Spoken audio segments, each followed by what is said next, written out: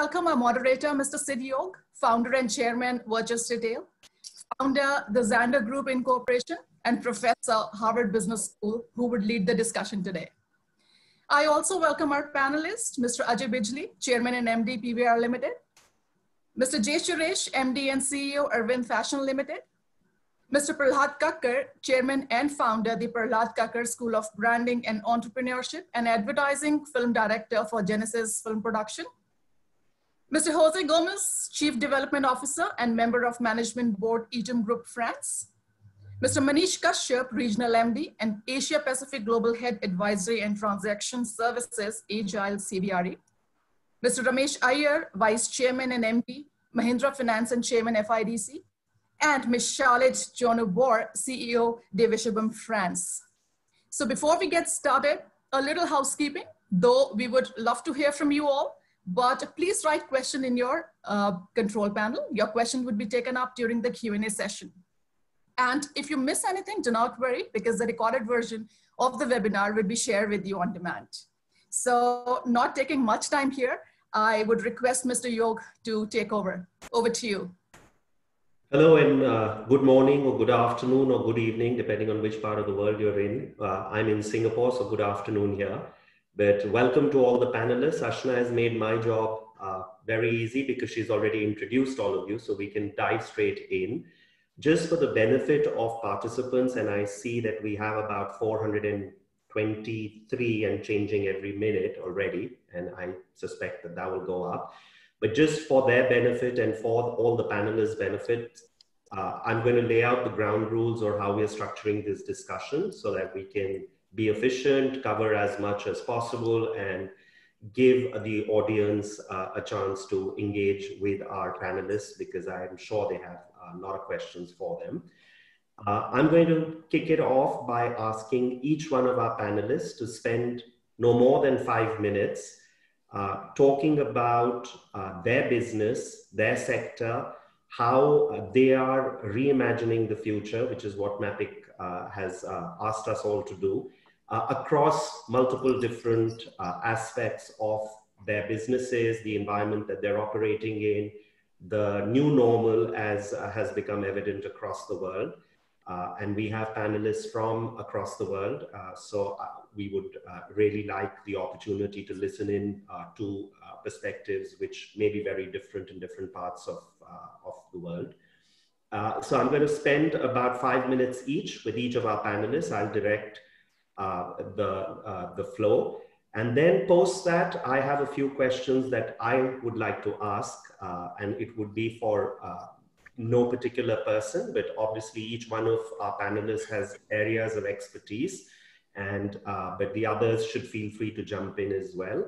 And then I'm going to open it up to the audience to have them ask questions. And as Ashna explained, given the format, please write your questions in the chat box and we will pick those up and I will direct those questions to our panelists.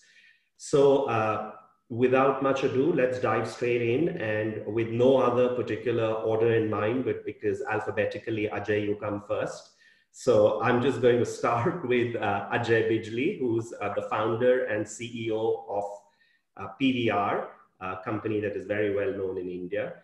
Ajay, would you spend about 5 minutes, please, telling us what you're facing, how you're addressing it, and really focus more on how we're coming out of this rather than what's happened, because that I think everybody is quite aware of already. But over to you. Can everybody hear me? Good morning, everyone. Thanks, Sid, for organizing this. Good morning to all the panelists, some distinguished set of people here. Thanks for having me here. So I've started my stopwatch, Sid. So it's already 5 minutes. Basically, as Sid has already done a generous introduction, I've been running cinemas for the last 30 years. I opened my first cinema in 1990.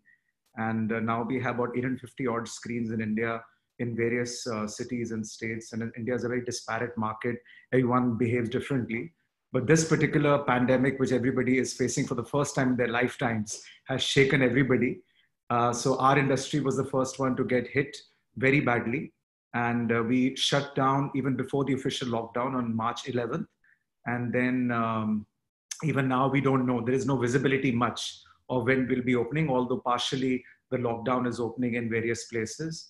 I have a feeling that, or whatever little information that we're getting from the real estate developers, because most of our properties are in malls and shopping centers, is that around 15 June to maybe end June is when the malls will open. Manish is here. Of course, Sid is also operating some brilliant malls. We are also in his malls. And I think around the first week of July to 15th of July is my suspicion that cinemas will start opening. We have 2 or 3 engines that have really made the cinema going very, very popular in India. Just to give you little statistics, India sells about 1.45 billion tickets a year. Very small ticket price as compared to US and China. So these are the 2 markets that you get compared to. China sells about 1.3, US sells about 1.2, and our size is about 1.6 billion in terms of net box office revenues. China 9.3 and US is about 11.5. So, but Indian movie going culture is very, very strong. 1,500 films go through the system. South India has got its own languages, North, West, everywhere. So some films are meant for the whole country. So those films, for those, everything has to open in one go. About 9,000 screens India's got, out of which about 3,000 are new build multiplexes, 6,000 are old single screens, 2-tier cinemas. But my suspicion is that the South Indian market, which is only meant Tamil Nadu, Karnataka, Andhra Pradesh, Kerala, these are the South Indian markets where the movie going propensity is very, very high. These will open up first. Sid, probably you know already Kerala has already opened 1 mall, Lulu Mall, but the cinemas haven't opened as yet. But most of the developers are really supporting us, and they're saying that the footfall generators, the admissions, the people, the irrigation that happens from large formats like cinemas, food courts and stuff, that in phase 1, you can open retail, but phase 2, along with the cinemas, also along with restaurants and food courts, also please open cinemas. So we're very encouraged by the support that we're getting from the retail industry as well. So that's one part which is very important for us to start opening. The second part is really the films. As I said, 1,500 films get through the system imported, which is the US, Hollywood, British films, and the Indian films that are made. All the surveys, consumer surveys, which we have done in India and internationally, are only showing one thing, that people are watching obviously a lot of movies on OTT platforms. There's now new movies, old movies, long form storytelling, which is your TV shows and short form films. But they still want to see brand new big movies on the big screen, which is their favorite pastime in India at least. So they're saying that as long as there is some safety, security, social distancing measures, which is the zeitgeist of the day anyway, that is done, we are fine. But at the same time, we want brand new movies. So our pitch to the producers, film fraternity, where I'm spending a lot of time these days talking to producers, directors, is that please hang on for a little while and wait for the cinemas to open to release the big movies. So where we are currently is that we need the malls to open, and of course the cinemas to open along them, and we need brand new films to come. The third engine, which I really believe in a lot in India, and I'm massively optimistic about that, is the consumers. I think people are very, very resilient in India. In any case, our target audience is 12 to 34, 1, 2, 3, 4, we call it. And these guys, in any case, if studies are to be believed, epidemiologists and virologists and medical fraternities to be believed, these are less vulnerable to the virus. These guys are just sick of getting incarcerated at home. They want to get out. They want to get out. They want to go and eat. They want to meet their friends, and they want to watch movies. So they are really the main engine, which makes me very optimistic. It's going to be a slow burn. It's not going to happen overnight. 15th August is one important day as well, because it's Independence Day, plus a lot of movies are lined up. Hollywood movies like Wonder Woman, 1984, and the new movie, Indian film called Suryavanshi, which is a big blockbuster. I think a lot of things, uptake will happen from August 15th onwards. Before that, of course, we'll have to do a lot of measures to make people safe. I was just writing an article where they said, how are you going to give confidence to consumers? I said, consumers have given confidence to me all this while. That's why the circuit is open. If I can give confidence to them with open arms, I'll do that. I'll make sure every single possible benchmarking in the hospitality industry, civil aviation industry, hotels, everywhere, all cinemas, global benchmarks are there. We'll make sure that they're safe. Just briefly, I don't know how many minutes I've already taken, but digitization, less touch points at the box office, at the food and beverage counters, staggered seating, which is groups can sit together, but then you leave an adjacent seat together. It's very obvious, family of 3, 4, they're all living together just now. When they'll go out and watch movies, they don't want to be sitting apart. So all over the world, staggered seating means groups, couples, families sit together, but then you leave 1 or 2 seats, adjacent seats empty, which reduces our installed capacity by about 25% only. That's what we're doing. Disinfectants, cleanliness, masks, PPE kits, that goes without saying. Sensors for your taps and faucets. So everything that is possible that is being done, benchmark all across the world, across industries, including cinemas, will be doing to make sure that people feel comfortable when they come. And as I said, once again, I'm repeating why I feel confident is because the youngsters are saying we want to come out. Partial lockdown has... I'm going to cut you off there. Thank you for that introduction. Apologies, but No, there's a lot of material there which I want to come back to, including omni-channel with the OTTs and how you're going to be designing new strategies around that. I think we'd love to hear that. So we'll come back to Ajay, but I'd like to move on to our next panelist, who I think is in France, Charlotte Jonnebaugh. And Charlotte is actually on the other extreme of this reaction probably to this pandemic, because the company she runs is focused on artificial intelligence and making artificial intelligence, weaving that into making physical stores more optimized to deliver a better experience for customers online. But let me turn to Charlotte. And Charlotte, if you can talk a little bit about what you are seeing in your company, how you're helping other players in the industry, and where you see the opportunities in the industry going. Over to you. Yeah, of course. Good morning, everyone. So we developed a software in which there is artificial intelligence, but this software is the only enabled to reconcile the online and the physical world by creating local marketplace based on stocks inventories, which means that for a mall, for example, we will create an e-shop based on physical stocks and products, and people will be able to see online what is in store in real time, or to buy online if they do not want to go in store because they do not have time, they're afraid of the COVID, it is raining outside, and so on. This is working very well, and today it's even most because all the retail industry players realize that in fact it is very important to incorporate the online part to the physical retail. But you know, if we just have a look on figures, there are years, like 5 years ago, we see very impressive trends where in Europe footfall decreased by around 60% and online revenue increased by around 170%. So my point of view is just to say that this crisis, it's also a way to make all the retail players aware that today it's very important to use online to increase the customer experience. So if we look also to figures, you will see that in fact 70% of people is looking online before going to store, and the idea of reconciling online and physical store generate direct revenue for malls, for cities, because we deployed it on malls and cities, but also it really increased the traffic. So if I give you some figures, for instance, on the Village, which is a mall where we deployed our solution like 2 years ago, after 1 year, the in-store revenue of stores increased by an average of 12%, which is great. And the traffic of the shopping center increased by 30%. because in fact we reconcile the stocks, but also the data.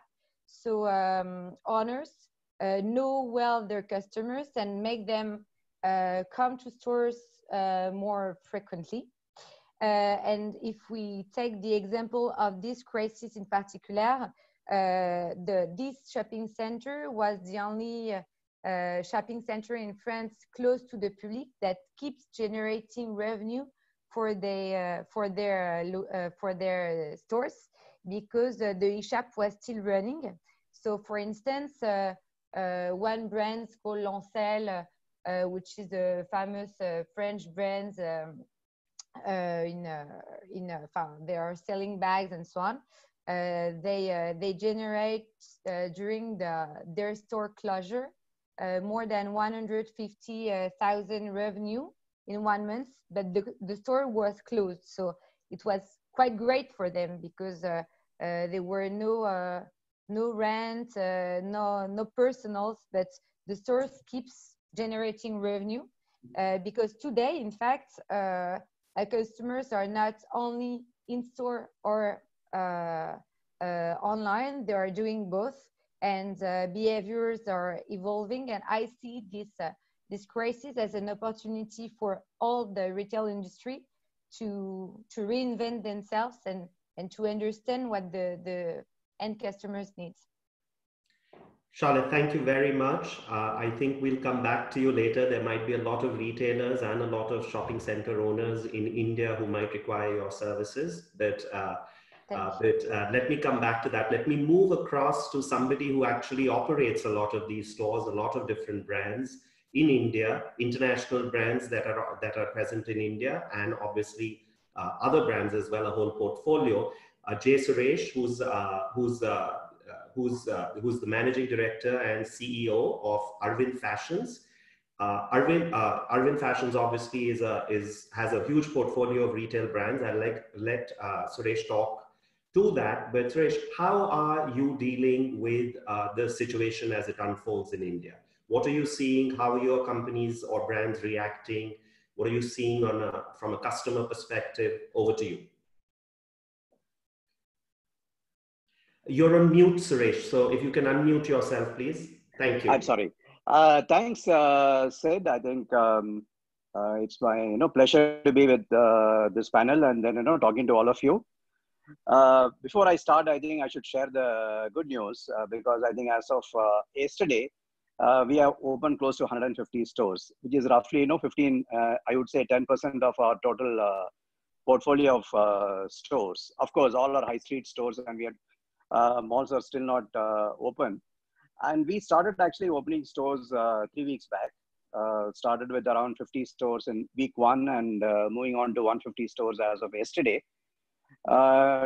Frankly, we were a bit pleasantly, surprised with the response we had, because we thought maybe to do with some pent-up demand. We were expecting probably 10 to 20% of our normal rate of sales, but we are generally clocking between 70 to 80% of our normal rate of sales in all these stores, which I think is a good news. And we opened up e-commerce, of course, 2 weeks back and into the red zones yesterday. Both our own e-commerce as well as e-commerce platforms like Amazon and Flipkart, Myntra are shown very good traction. In fact, I was talking to the CEO of Myntra. He was mentioning to me that their yesterday's sales was business as usual. So that I think I would like to just start sharing some good news in this period of gloom and crisis. The way we actually are looking at it is like what Ajay was mentioning. We also got affected right from, I would say, 14, when the first set of malls started closing in Maharashtra and Karnataka. We are looking at consumer behavior into 3 buckets. I would like to focus on, because I think it's important we understand that how consumer is going to behave if we have to sort of repurpose our entire business model to suit the consumer behavior. We put that into 3 buckets. I would say the bucket number 1 is all about compulsion, because there is going to be a change in behavior because of compulsion. It could be like wearing a mask, you are working from home, you are going to have the social distancing continuing for some more time. So there is a certain set of habits which are going to be driven by compulsion. And there is a certain set of habits, which is, I would say, a realization. For example, people may realize that, they don't have to go so much outdoors. They can do a lot and achieve a lot sitting at home. So that actually could change the way people are going to consume things. I'm just giving one example. There are multiple such examples on, how people will, realize that, many things they were doing, on many things they were spending money. Probably they were not, there is no need for them to spend money. And the third thing I would say is slightly going to be long term, which is going to be a cultural change. Because if you really look at India as a society, I mean, if you look at in 80s and 90s, probably when I had started my career at Hindustan Lever, it was more about self-denial. Our culture is built on self-denial, which with millennials and Gen Z move towards self-indulgence. I think that is going to now change for sure. That because for the first time, probably the millennials and Gen Z a little bit got a jolt. So their spending habits is going to change, because we always said that the Gen Z is not going to save that much. They're going to spend more money. They're going to consume more money. So all our strategies were actually geared towards spending of Gen Z and millennials. So that is going to change. Because this is going to be a permanent change. So we need to really gear ourselves. We need to understand which are the kind of products which they're going to seek in the future. They're going to change and become much more responsible, because now I think that environmental consciousness is really building up given the current situation. So I would say that these are the three buckets where we need to really gear ourselves to the changing consumer needs. And that's how we really looked at it. Looking from the first one, I believe that it could last for 6 months. It could last for 1 year. It will definitely last till probably, a good vaccine is invented and, it's sort of administered widely. But there are some opportunities which are coming up. One, I think a very simple opportunity is mask. I think we have been able to pretty quickly put together a package and launch a value-added mask in 3 of our brands across price points. And I think they are doing exceedingly well. I think they're generating no certain amount of revenues. So these are, and we have to really now take care of the safety and the hygiene of the customers. So we have put together a very good package, taking into account the hygiene and the safety of the customers in terms of, all the protocols which we have to follow at the store as we open the store. Then of course, Suresh, if I can, in the interest of time, if I can pause you there, and we'll come back to you as to address some of the issues that you're raising here, which I think are interesting. But if I can move to Jose Gomez, who is the Chief Development Officer and member of the Managing Board at Eaton Group, which is basically owns a portfolio of brands, $1 billion plus in revenues in 2018, if I remember correctly, who's seeing consumers in a different manner, perhaps, or at least in a different geography or different geographies. The brands actually operate in over 50 countries. Jose, what are you seeing across those different markets, different brands? What is the company grappling with? You're on mute, Jose, so unmute yourself, please, first. Unmute yourself, please. Sorry, good morning, everybody, and thank you for having me. You hear me well? Yes. Yes, great. Thank you for having me. Yes, Etam is a French retailer. It's over 100-year-old company. We have 5 brands, primarily in the lingerie sector. We are the leader in lingerie in France and among the first 3 biggest players of lingerie in Europe. We have over 1,500 stores in 54 countries and with over €1 billion in revenue. And yes, it's been a very, very interesting time since March. We spent the third week of March closing our 1,500 stores. And now, fortunately, since the 11th, we have started reopening our network little by little throughout the world in this new normal, and they're very constrained or different or new normal conditions than before. So a store today does not resemble the stores that we used to have in early March, at least in the field, and the safety measures that we had installed in every store that we open, how the traffic needs to flow, all the safety measures that our employees need to wear, that our customers expect and our customers wear.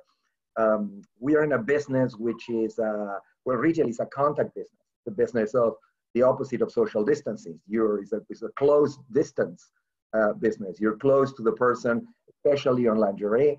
It's also a contact business. Our sales associates measure our customers with tapes around their waist and around their chest.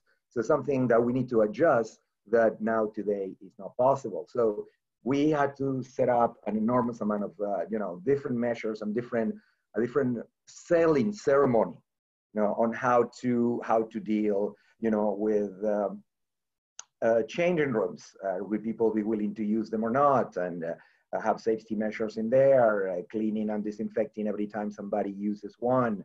Have self-tape measuring for our customers, so they can tell us where their size is if they don't know it. The gel, the mask, the general things that the whole retail industry is doing today. But going from this period of complete closure and inactivity on the physical store, the other side of that is that our our online business increased well over 100%. We've been an omni-channel company for a very long time, but on the online space since 1995. So many years ago, over 20 years ago, that we started online business, and that has been really paying off. Through the month of March, our sales online went down, and the stores were also closed, because the first week or 2 weeks of the confinement, people were too busy thinking of other things. People were hurting food, thinking for essentials, looking for essentials, and nothing, and they didn't have other things in mind. From the last week in March and all the way until right now, our online sales have more than doubled.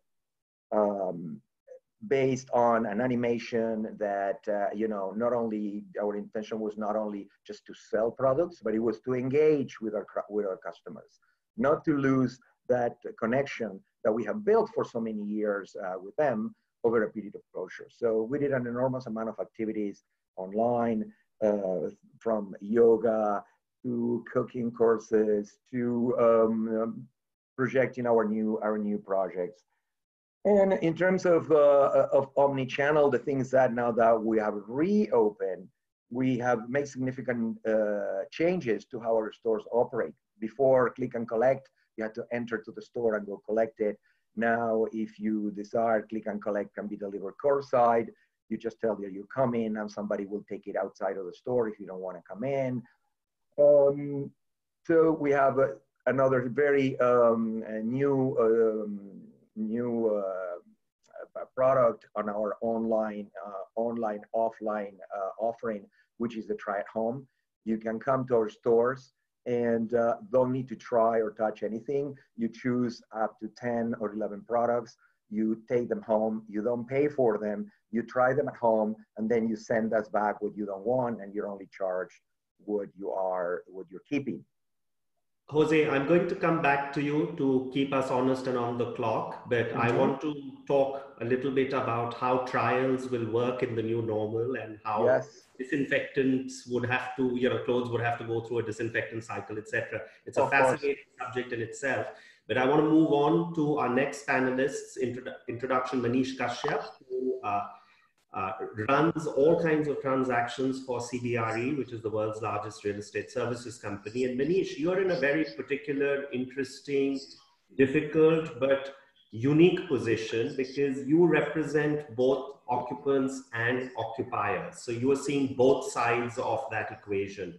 And from where you sit personally, you see it across Asia Pacific and across the world, including in the US. So tell us what you as a business first, rather than the industry that we are going to talk about, which is retail, but you as a business, CBRE, what is your business seen in these times? I mean, how are transactions being done? All the other services that you guys provide. I mean, you're literally the biggest real estate service provider across those functions. How is your business transformed or changing or adapting to this, this situation as it unfolds? Sure, Sid, thanks. So I'll try and answer, the way you posed the question. I'll try and answer it with an attempt to try and make it more relevant for retail, because there's a lot going on in our sectors, in office, in data centers, logistics, warehousing, industrial, etc. So I can touch upon those as well, but perhaps for later in the panel. Well, maybe on retail and industrial and warehousing, since they're so closely connected. Maybe we just focus on that, please. Sure. So starting with, I think, retail, I want to share the optimism, that Ajay spoke about in terms of what he expects the consumers to do when they come back, and also Suresh's optimism around, things are looking better with 150 stores open. So I think if I had to bring some stories from the rest of the region, it's fair to say that in China, there's a lot of positive stories around how malls have reopened and have been able to get customers back in large proportion. So, just in terms of the optimism around that, and again, we can touch upon that later. In terms of how it's transforming our business and how CBRE is sort of working through all of this, that's an interesting question, Sid. And I think in some ways, our industrial and our warehousing business, I'll call it the logistics business, has never been busier. We are going through a phase where in many markets, we are unable to sort of serve the customer well enough. Demand is through the roof. But what's interesting is it's not only transactional demand, and this is very important. The demand for advisory and consulting services around, setting up and sustaining supply chains for the future is perhaps even more than what's happening on a transaction side. So, we have a specialized business that sort of focuses on, how can companies optimize their supply chains? And on that front, we've never been busier. So that's really what's going on that side. On the retail side, the data analytics and the retail analytics part of our business, consumer behavior, commute, we have a tool called Commute Optimizer that sort of enables people to think through what's going on with tracking customers that come to malls or any retail locations. So those sort of things are, again, through the roof in terms of demand, because one thing that I think we all, when we think of technology and what's happening with retail, we all think of it as having perhaps disrupted it in certain ways. But in another way, data is also enabling, much better decision making. And therefore, the need for better data is really something that we are facilitating through for our clients. In terms of, some of the other things that we are seeing, clearly, there are more checks and balances being put into all shopping centers in terms of how they let people in, and the temperature screening and all those other things that Ajay also spoke about in terms of having better facilities for the safety of the customers. It's also fair to say that in most malls that we've seen in China till now, I believe it's climbing every week, but they were originally letting in only about 50 to 60% of the capacity for these malls. I believe that's now climbed to about 70, 75%. And as we think about reopening, the retail space in India, I think there's a lot to learn from China in how they've gradually reopened. And I think one of the key learnings for us has been interactions with the local government. And I think that's very true for India as well, that it's a local subject and every single market is very, very unique in the way they're allowing the malls to reopen.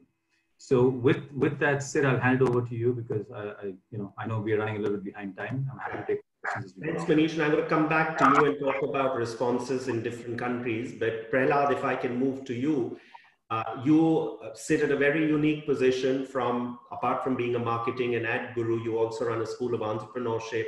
What are you seeing for your business? We'll talk about sector later, but your own business, what is the nature of demand of customers right now? What are the strategies that people are coming in asking you to advise on, develop for them? How is the school reacting? Could you tell us a little more, please, Prahlad? Well, all classes have gone, on the computer. And so nobody is attending school because they're all on lockdown. So we are holding a lot of our classes online. And we managed to retain a lot of them, but there are a lot of exercises that they have to do. See, our School of Entrepreneurship has got a slightly different model. Only 40% of what we teach is in the classroom. The rest of it is actually real. And we don't have a so-called faculty, which is a permanent faculty. We have people from the business who come and take a certain number of lectures and give exercises to the kids. So they're learning from people who are actually hands-on with the industry and not people who have retired from the industry and therefore are not totally in touch with what's going on. So there are two aspects to that. One is to be able to keep that momentum going with the people, the mentors and the mentees, and how do we get them to actually interact with each other, because that is the whole tactileness of a classroom is very different from being online. The whole model of presentation becomes different. So, and all the exercises that we make them do, because there are a lot of outdoor exercises. We insist on, our basis is that if you have to be an entrepreneur, you have to be you have to confront fears. So the most obvious fears are fears of animals, fear of horse riding, fear of water, fear of flying, fear of snakes, and so forth and so on. So we actually make them familiar with these, their own fears, and to deal with them. So it's not that you lose your fear. You don't become fearless, because that is being stupid, because fear gives you safety. But you don't get paralyzed by the fear. So if we put them through that whole facing their fear bit in the 3 years that we have them with us, then they become entrepreneurial by nature, because the business of business is risk. And if you're scared of taking risks, then you'll never be an entrepreneur. So to get them to accept risk as a part of their DNA, you have to teach them out of the class. It's a very different model. And we are going to face a lot of problems because of the lockdown with that kind of teaching. So right now we've reverted back to the class, but slowly we hope that we can get them back onto the outdoor activities on whatever else that they're doing. Prahlad, in terms of clients who come to you for marketing, brand strategies, what are they asking you? What are they telling you? What are they needing from you at this point? Well, right now, nobody knows actually how long the lockdown is going to be in effect.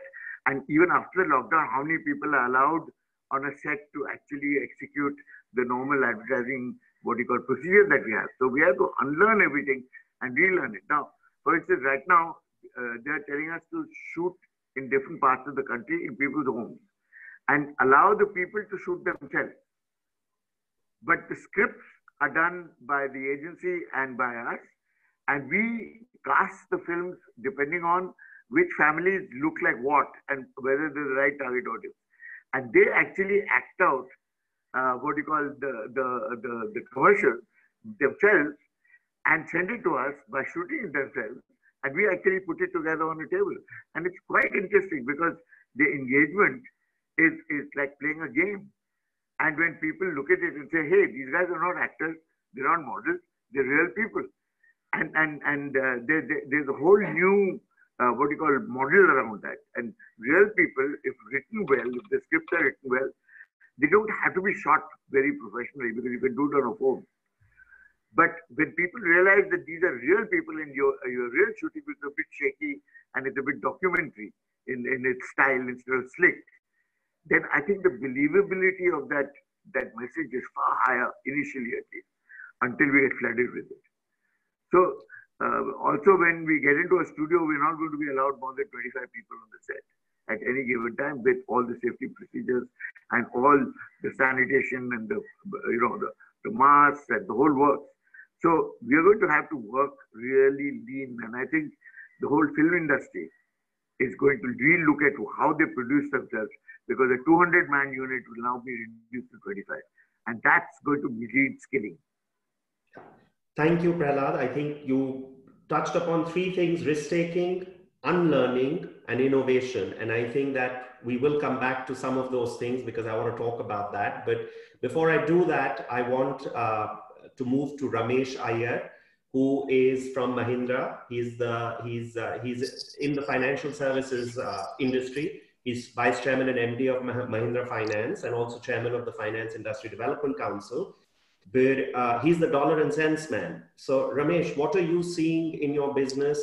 How are customers behaving? What do you foresee changing? Has anything changed for good? Is it going to go back to a new normal, or is it going to be back as this unfolds? Over to you. What are you seeing in the financing world? Hi, everyone.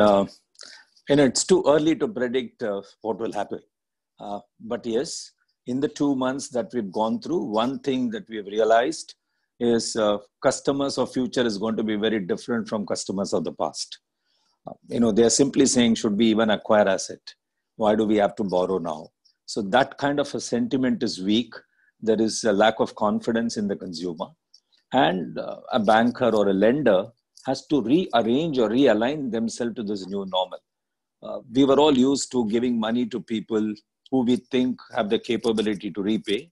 And I think in this round, what is typically going to happen is, we don't even know how many of them will be able to repay. The businesses are going to shrink, the earning potentials are going to come down, and no one has a clue on how to forecast that requirement. Then we have another problem, which is you have a current lot of consumers who have already taken loan based on their past earnings, and that's going to shrink. So you need to handle them very differently from their ability to repay is going to change substantially. So you have an opening balance sheet, which you need to manage very differently. And then you build a new balance sheet on the new parameter. So if we are all used to credit scoring and things like that, all those parameters will undergo change because those parameters are based on their past earnings and things like that. Now we will have to get into more of social scoring because their new earnings will start to happen at some time much later. So you'll have to go into a social scoring of what are their commitments, how they are actually aligned themselves to, how they will allocate their availability of capital, and therefore how would they pay. It will also be that we will have to provide them a lot of support temporarily to even come out of this situation. So maybe we'll have to give them more loans when we don't even have a view on how are they going to repay their past loan. And then you have the regulators and the government coming out with various programs which not necessarily be well aligned to what's happening in the marketplace, because credit can change the culture of a consumer. If you give too much of concessions like the moratorium that we talked of, can change the culture of a consumer to repay. So therefore, those kind of cautions need to be also looked into. And, the physical model will slowly start to vanish. I work a lot of activity in rural India, which is a very physical model, right? 80-90% of the consumers pay their monthly installments in cash. Now, if they don't move to a digital platform and you can't go and collect, where is the solution?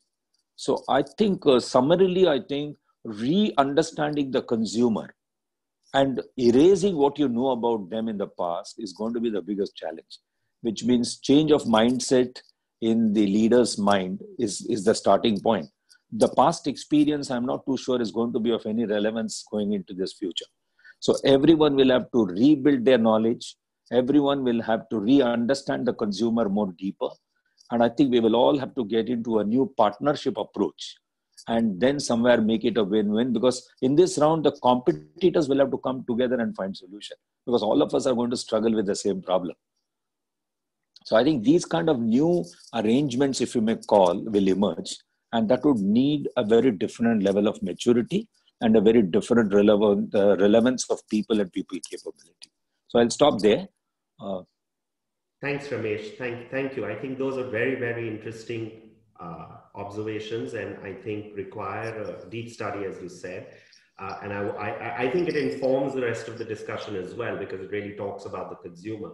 And I wanted to open with the first question, which is to the panel, and obviously feel free to jump in, but I'll direct it to Ajay first and Prahlad, since they observe human behavior a little more. We were till February in the experience economy, as it was called, right? It was all about experience. It was about touch and feel. It was about how do you differentiate yourself. The retail industry was coping with the onslaught of online already by transforming itself, saying this is the experience economy. And it's not just retail. I think economies everywhere. People were investing in experiences. That seems to, unfortunately, because of an external factor, be put on hold, at least for the time being. Human beings are social animals. Hopefully this will go back. I mean, people were watching theater 5,000 years ago as well, and they've gone through pandemics and wars and things like that. But it may take time, and it might evolve into a different sort of way of consuming. What do you, Ajay, and then others, please feel free to jump in. What do you feel from a consumer perspective? And this ties back to, you were talking about OTTs and experience. Would the consumer's consumption pattern change? It is changed already, but is it permanently changed, or is this also just a short-term blip? And yes, it will accelerate what was happening in terms of more online consumption, not just of physical goods, but also of entertainment, where you sit and you see this quite closely. Or, and you are not the first time, this is not the first time that multiplexes in particular have been written off. I mean, you changed the entire culture in the 90s, where people went back to theater. As I said, human beings have been watching theater in different formats for 5,000 years. But what do you see from the perspective of the consumer consumption pattern? And why don't you start, then we'll open up to the rest as well. Do you see this as a short-term blip, or do you see something fundamentally changed here? See, as I said earlier, that, I don't know whether sticking to one business is a good thing or a bad thing. So I'm pretty myopic in my thinking and understanding about my own consumer a lot. I think out-of-home entertainment and home entertainment has been around for a very long time. Currently, everybody's talking about OTT, PVOD, which is a premium, VOD and streaming VOD, subscription-based model. But there was TV, there was VHS, there was DVDs, a lot of things were happening. TV was the biggest threat ever to out-of-home entertainment. So yet both coexisted. If you look at Netflix, has been around in the US for the last 10 years, and the box office collections and the admissions in US have only increased. Having said that, this is absolutely unprecedented. It's extraordinary. I mean, nobody has ever experienced anything like this, so nobody can say, okay, what is going to happen? There is going to be trepidation. There's going to be circumspection. All of a sudden, people are not going to be jumping back and into the seats and start watching movies. But I think that there are two scenarios. One scenario, there'll never be a vaccine or cure, okay, for this thing, which I don't think is possible, because I do believe in the medical fraternity, humanity a lot, and that's going to happen whenever it's going to happen. The other scenario is phases when it does come, and then what happens. So I think I don't want to be knee-jerk in my reaction and saying that suddenly people will stop going out, because it's the fabric of, it's too intrinsic to us to go out and entertain ourselves and not just be encapsulated at home. No matter what happens, one onslaught of technology and digital stuff happens in our homes. So I think the short term, when the vaccine is not there, vaccination is not there, it's going to be a slow burn. People will come out, and different segments are there. I like what Prahlad said, Mr. Kakkar said just now, that fear, a little bit of fear is important. Otherwise, you become reckless. So there'll be some people who are, as I said, the youngsters who are fearless. They want to come out. All our studies are online. 20 million online members that we've got. They're saying, when are you opening?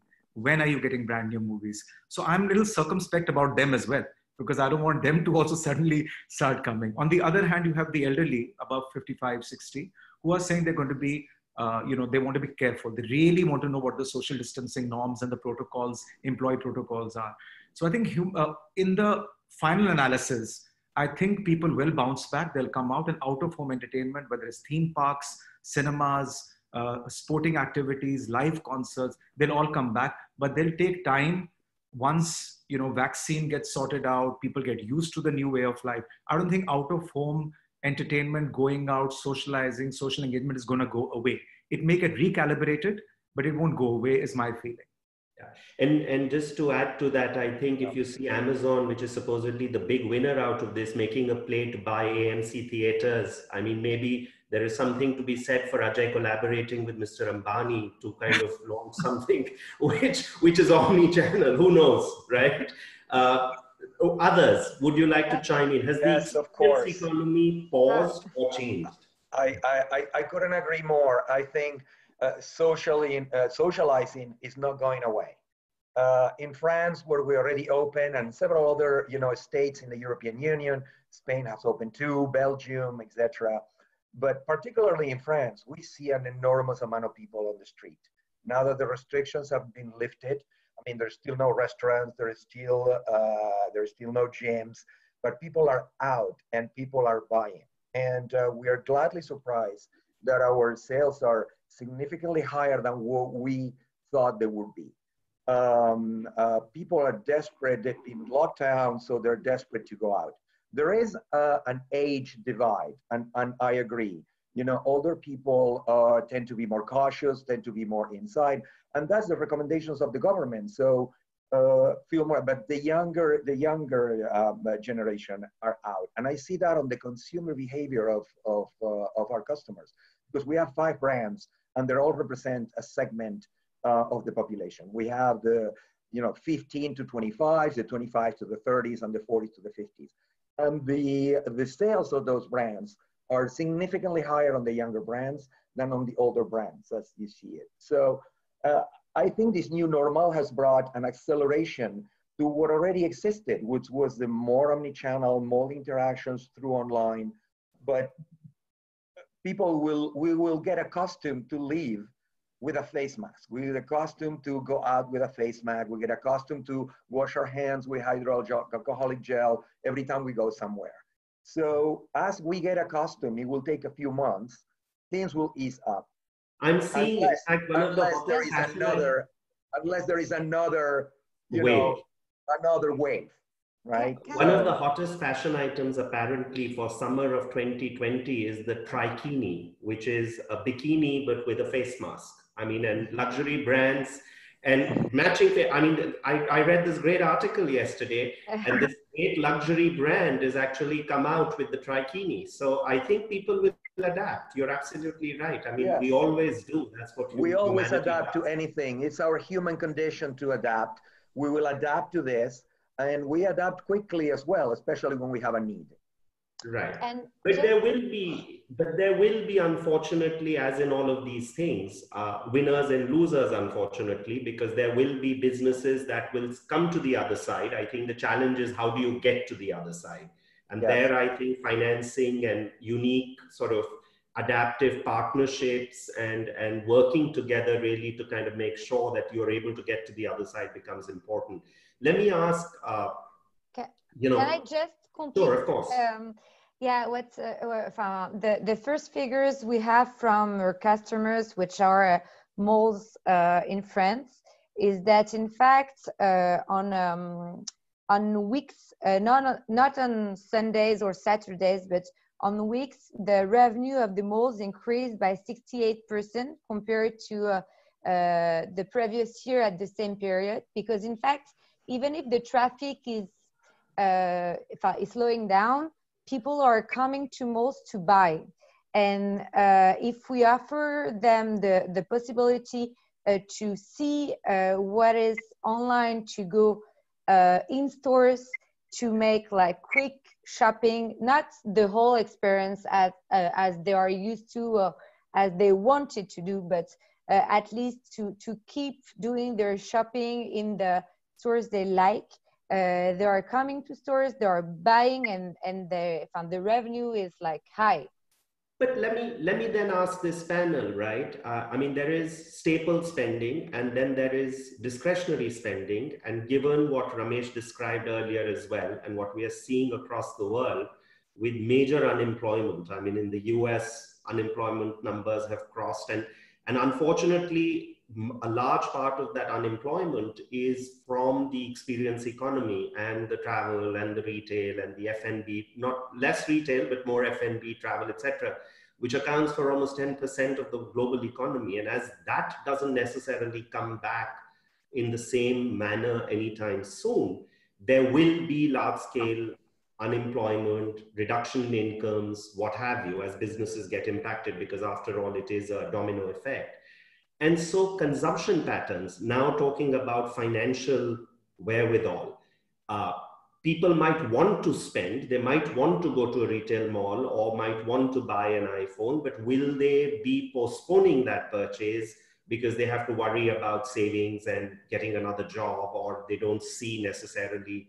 How is that going to impact your businesses? And what do you think is as a result? I mean, how does one overcome that? Because you do have consumer demand that, while in the short term, because there are a lot of people who probably have pent up demand, pent up demand is exhausted.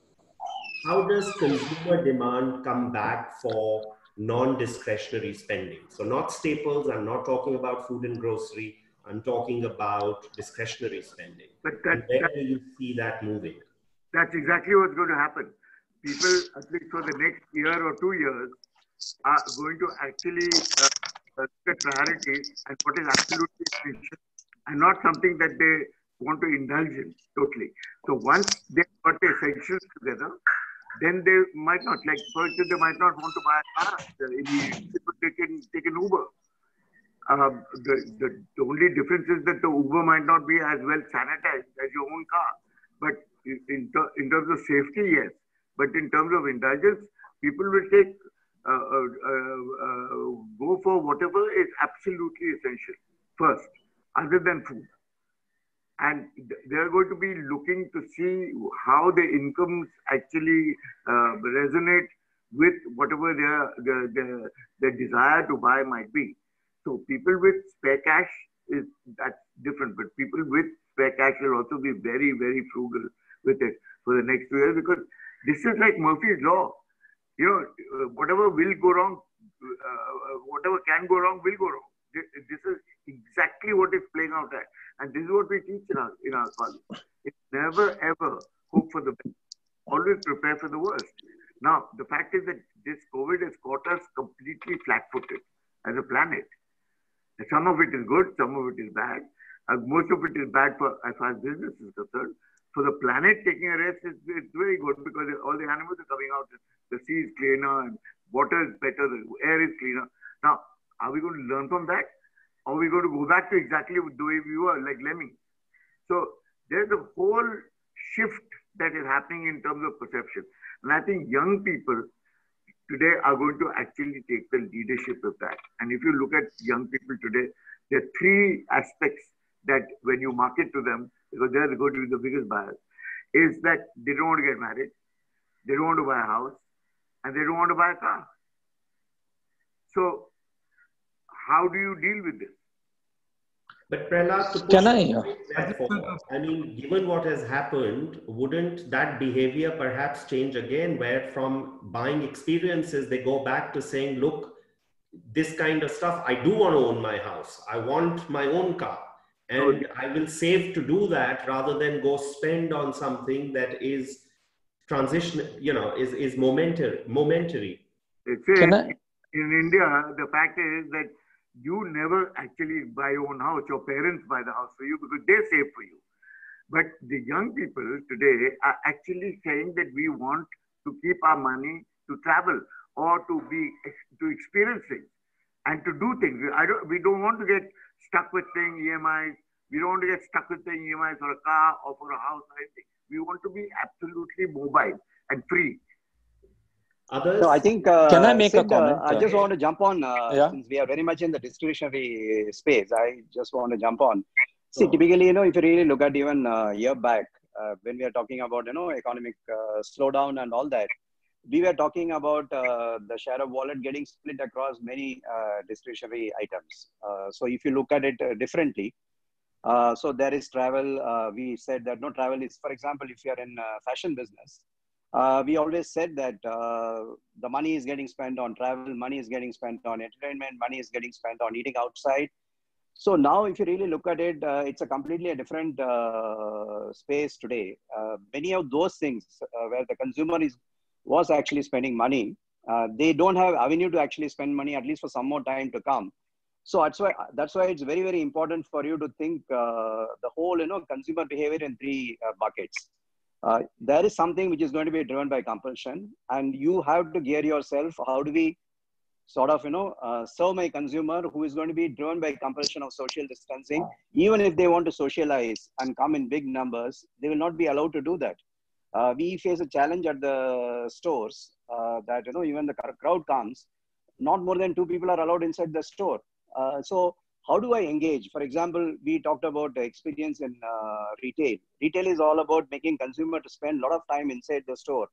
Now we are on a paradigm where we want consumer to spend less time at the store, but still we want to maximize their purchase.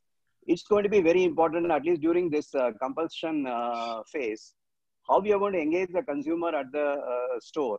And I see, one big opportunity for the physical store. It could be a game changer because every physical store has its own set of consumers. If you are able to empower our store staff to really communicate with the consumer base technologically, whether it's social media, we are able to send them the assortment of that store. We don't have to expose them to the entire assortment, but if we are able to allow them to shop the store, I think these are a few things, which we need to do to make sure that during this phase, where survival is going to be very important. I think, definitely social, everyone will, start socializing very quickly, but they will not be allowed to do it. So we need to recognize that. And then, I just want to make a point, Sid, yeah, it's okay. Gear up for that. Go ahead, Ramesh. Yeah. So I think, this is a great opportunity time, I guess, for everyone to redesign and make affordable products. We are believing that the products will be priced the same way, the cost will be the same, and therefore people can't afford and they may not buy. But I think, at least from the financial services, I can tell you that if we were giving a 4-year loan product, we have to make it a 7-year loan product and bring down the EMI for a consumer to be able to afford. The second is, I think in a country like India where leasing is not caught up, I think in this round, you will see leasing becomes one of the most important thing. People may not want to own a car for 3 years, but if they have a need for 6 months or 1 year, I think that will pick up. I think self-drive models will pick up. Aggregator model may go through difficulty for some time, but self-drive models where you provide a car and you drive it yourself, and therefore the owner of the car would be someone else, and the use will be given to you, and therefore you only pay by use.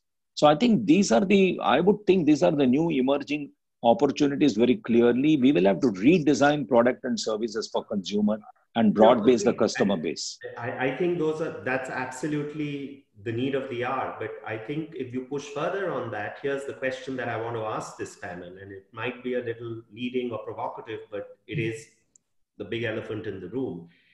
I mean, India's retail business and associated businesses, consumption businesses, are driven by the growth of the middle class, right? People coming in, increasing incomes, coming into a bracket, a big chunk of people moving into that bracket.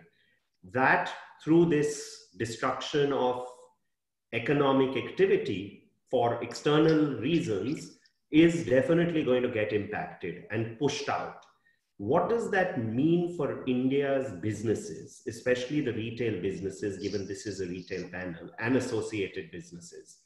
How do we expect of course, in the US, things are more, or in other Western markets or more developed markets, things are more evolved. You're seeing the claim of bankruptcies already sort of increasing. In India, obviously, not every business is going to make it to the other side as well. I think that's just the reality, unfortunately, of this situation. So 2 impacts, right? One, the supply side constraints because businesses go out. Hopefully new businesses will get set up and Prahlad's entrepreneurial class will perhaps help them take risk again. But in the short term, right, you're going to see a squeeze on businesses which were not necessarily the most profitable to begin with and were working on working capital cycles which were pretty short.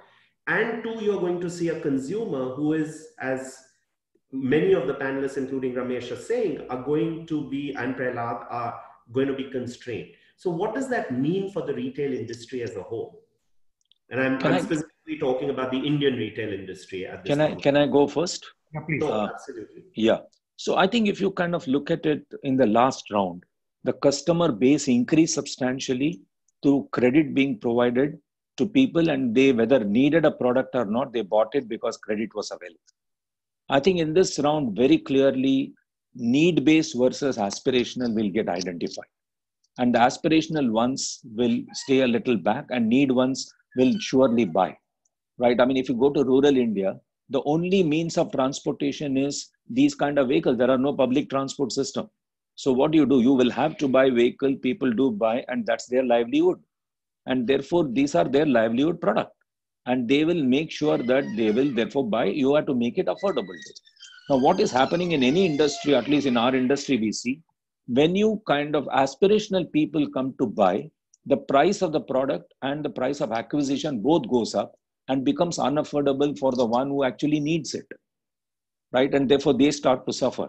In this round, very clear identification of need-based versus aspirational will happen.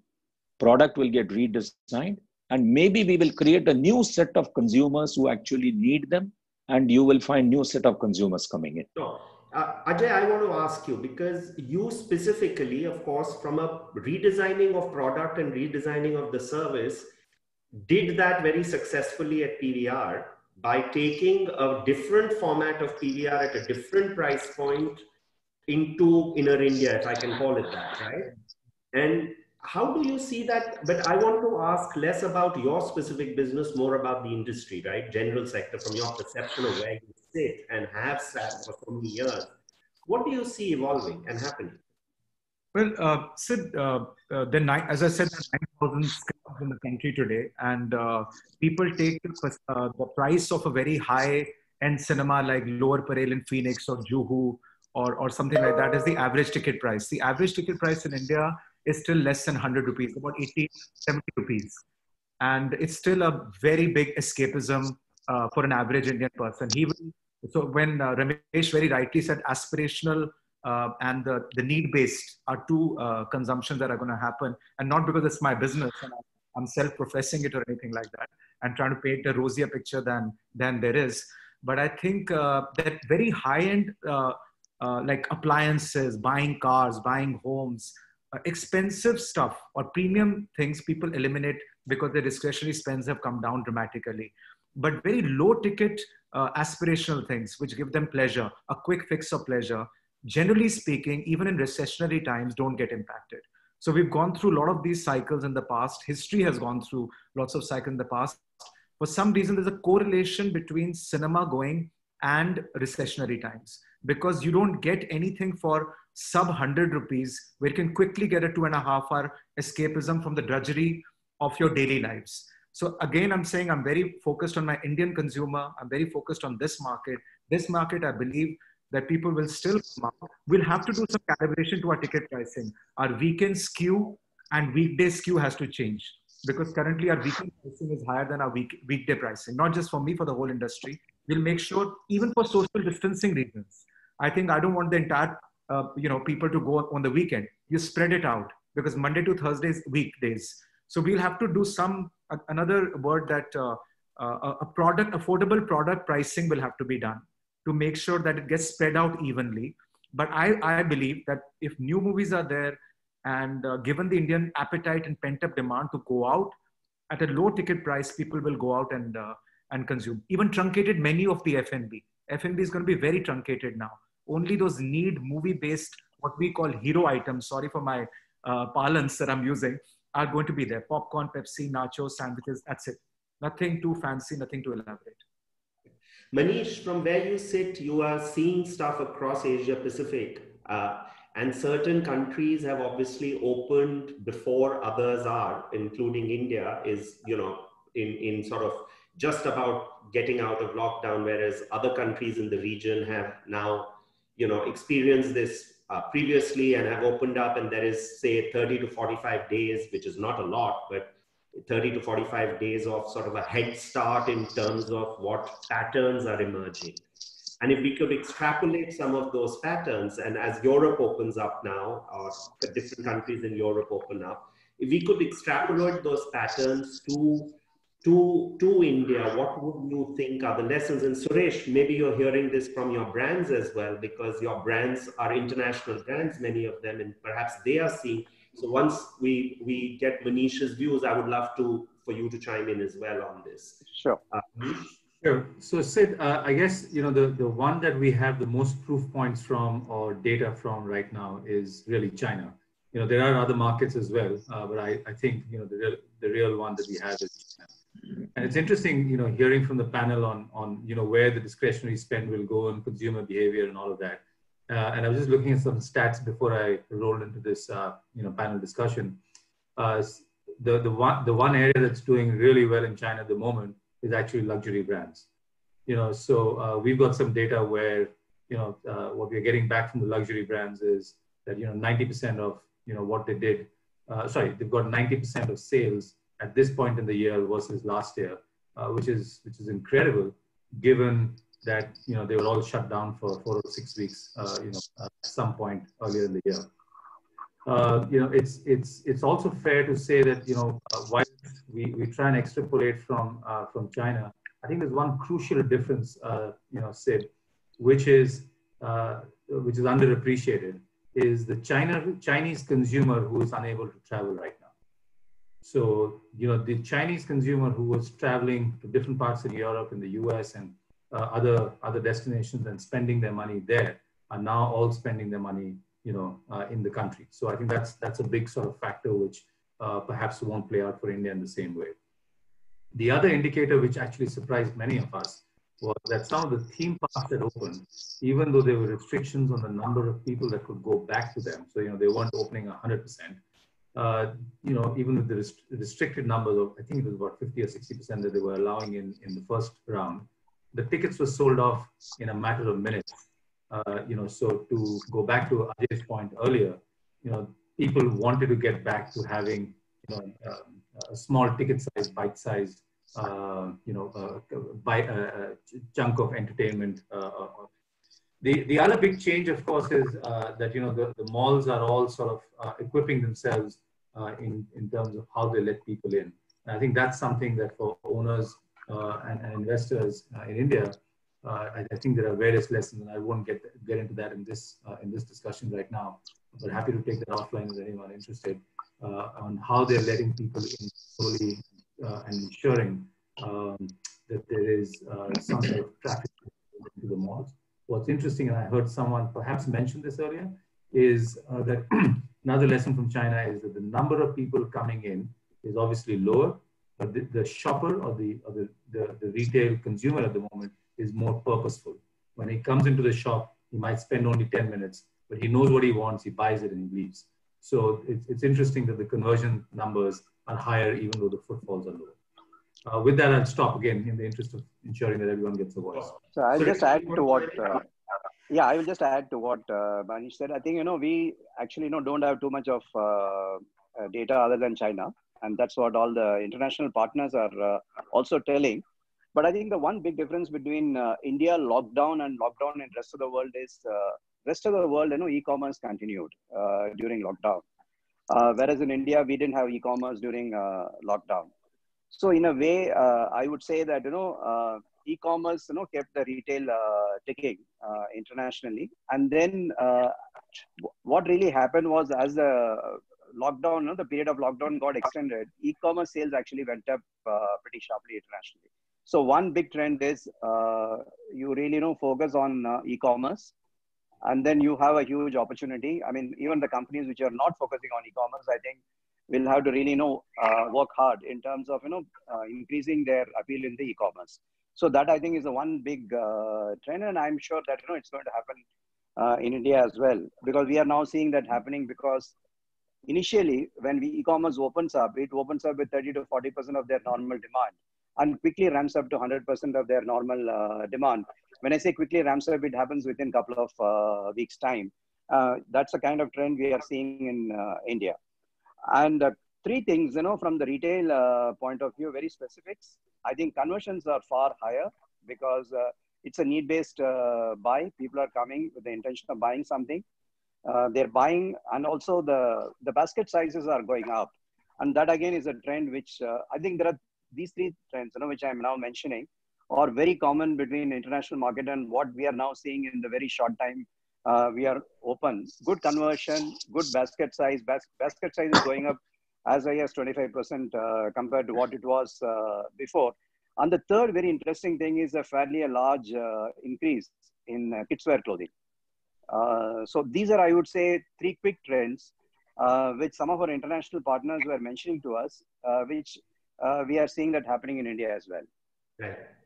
So we are going to take the next 15 minutes and jump into questions from the audience. There are over 750 people at peak, about 700 people ongoing, and people have been pinging me with questions. So I'll pick a few and I'll address them to specific people or just generally to the panel. So the first one is just generally to the panel, and it's one of the most sort of the big elephant in the room, as lots of people are saying, both for landlords and for people who occupy real estate. So I'll go straight in. This is a question from Hari Kanala. I hope I pronounced the name correctly. And this is to all panelists. Are you able to get any rental exceptions during lockdown in retail and cinemas as well? And how are you managing your rental burdens? And I will take my job as the moderator to add a subtext to it. If you're a landlord, how are you managing it as well? Well, I can tell you what we do as a tenant. Maybe we can let somebody else, a landlord. For us, it's very clear that while we are locked down and we have zero revenue, we don't get to enjoy the premises that we signed a lease for. So we don't feel that we should pay for the time that we are locked down, primarily because we don't get to enjoy the premises for a major cause, for the reasons that we all know. But that's the reality. And my ability to generate revenue in order to pay is zero. So that is for us the basic premises. And because we are a multinational and we are in more than 54 countries, we have different ways of looking at it in different countries. In some countries, the legislation, give you extremes. In Poland, the government came out with a law that you don't pay while you're closed. So there's nothing to discuss with the landlord. France is a little more difficult. There is a mediator right now that needs to mediate between the landlords and the tenants to find an agreement. But for us, that is the basic premises. But there is a second part of this conversation, which is, since revenue is not going to be at the same level that it was back a year ago or back in February, shall we continue to pay the same price we paid before if we're going to do 50% of our sales? No. Or whatever that is. So that's a conversation to be had, because we don't know how much we're going to do. We're opening up right now and we don't know what it's going to be. Reality is going to hit. And if landlords insist on continuing with their regular conditions and sales are 50% lower, retailers will close. They will simply close. Push that one step further, Jose. What if the landlord has a bank loan on the property and needs to pay interest? Should they go to the bank and say, look, we're not going to pay you because our retailers are not paying us? Or do they pay out of their own pockets? No, I think they should.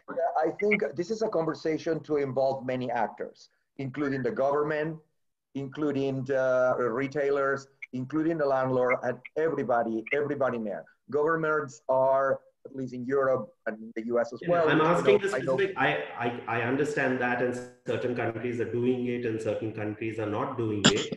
But my limited question was, if you as a retailer take the view that I'm just not going to do it because I wasn't there or I couldn't access it, what do you expect your landlord to do? To hand over the keys to the bank? Can I answer what we have done as a banker? Yes, sure. Yeah. So what we have done is to some of the properties that we are on rent, we've asked for an exemption of rent, but we have given them advance for few future months through which he can service his EMI. And we have left it to him to negotiate with the banker for a reduced interest or whatever.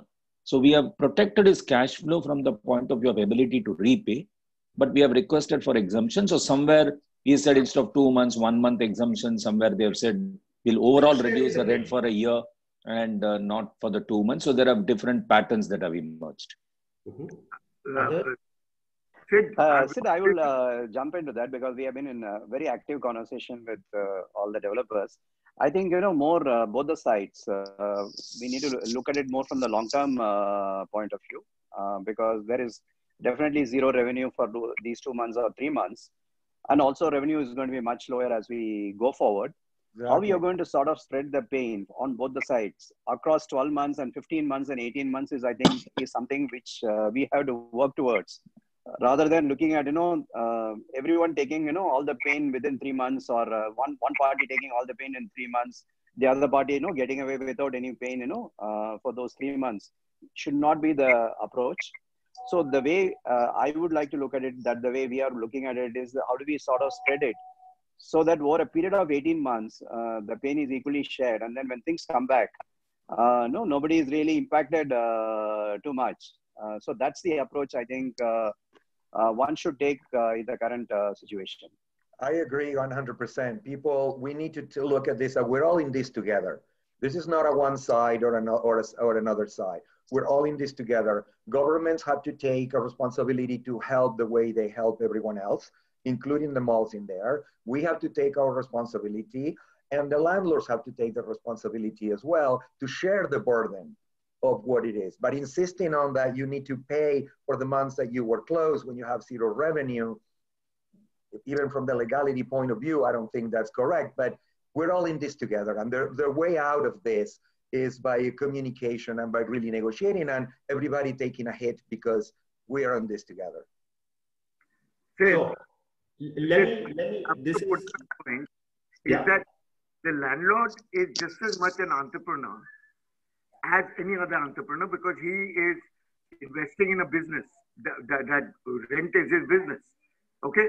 So why should his risk be put on to the rentee? He should be able to, as an entrepreneur, if everybody is taking a hit, he should be ready to take that hit. Because if he's not, if he thinks he has a fixed asset and it's made in concrete, and the law is written in stone, he's got another thing coming because there's going to be, because of the evacuation of people from cities, and a lot of people are leaving cities today, there's going to be more housing than there's rental. And if they do not create a brand for themselves, which is compassionate and which is a strong brand. Now, this I'm talking for all industries. In these times of hardship, the strongest brands will survive the best because the question is you need to survive to be strong as well. So exactly. I think it's a cyclical reference, right? I mean, you need to survive to be strong. And if you go out of business, you can be compassionate all you want, but it is what it is. As a landlord, your asset is not going anywhere. The only thing that's going away is your earning, and that is a part of your risk. So I think the question was based on the presumption that most real estate landlords, whether it be a high street landlord or it be a shopping center or a retail village, would have substantial amount of debt. And that debt needs to be serviced. And they would have operating costs because if every retailer or occupant decided to not pay, their revenue also goes to zero, right? That is their revenue. They don't have any other source of revenue. Okay. So if their revenue goes to zero and all the costs remain, then what do they do? So I think what I'm hearing from everybody, which is basically what practically is the solution, everybody needs to share the pain and you need to come up with creative solutions. Correct. And I think relationships will matter here. Creative solutions will matter here. I think what will matter is people not just kind of taking rigid viewpoints, but perhaps kind of being a little more amenable and practical to say everybody is suffering. After all, the banks are in the business of lending also, right? They need to get interest to be able to survive themselves. So I think everybody needs to kind of sort of come together in this, which is really what most informed and hopefully most people will do or are doing. Another question which I find very interesting, and I think it was alluded to previously, what does the new trial room look like? Right? Are there going to be trial rooms at all? Or are we going to have, like for a lot of retailers, right? I mean, how is this going to work? Because if somebody comes and touches or tries on clothes, those clothes have to be removed. I think Suresh, you touched upon this earlier, and I was reading this very interesting article, or for online apparel as well. And I think one of the metrics or numbers I was being told was that while people are buying a lot of stuff online, returns are 40%. 40% of everything that is bought in the non sort of food and grocery item list is actually being returned. So that's also quite interesting to see. And then what do you do with those returns? Do they go through an entire cleansing process, and how does that work? Because if people are not being allowed to try on, and people are saying like, I'll send you 10 different things, as some of our panelists alluded to, at home for you to try on, frankly, how does that, I mean, how does that process work? What does that do for logistics? What does that do for cost of fulfillment? What does that do for a simple trial room that we all took for granted? What happens now? How does that even operate? Sid, I will get in because it directly affects our business. We have actually suspended trials inside the store. So in a way, our trial rooms are shut. We are giving the option to the consumers to take it home, try it out and no question, ask return within 3 days. And then of course we have put a protocol on what do we do with the return, in terms of steaming, or there's a certain protocol so that the safety and hygiene standards are maintained. So that is, I'm talking about what we are doing as of now. But I think very soon some technological solutions will come.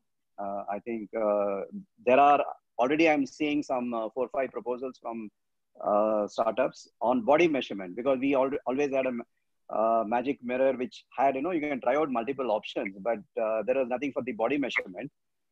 So I think, now there are a few options which are coming up, and if something comes up, then that could be a good alternative. But there is no solution, at least for time being, than to allow the consumers to take it home, try it out, and then return if it doesn't fit them. One last question, given the interest of time, but this affects a lot of the people who are listening into this webinar and all of our companies and the people that we work with. What advice would you give to people who are working in the industry or are looking to join the industry?